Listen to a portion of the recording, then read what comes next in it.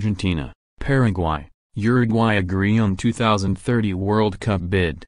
Buenos Aires, Argentina, Argentina, Paraguay and Uruguay say they have agreed on 12 cities where they would like to host the centenary World Cup in 2030.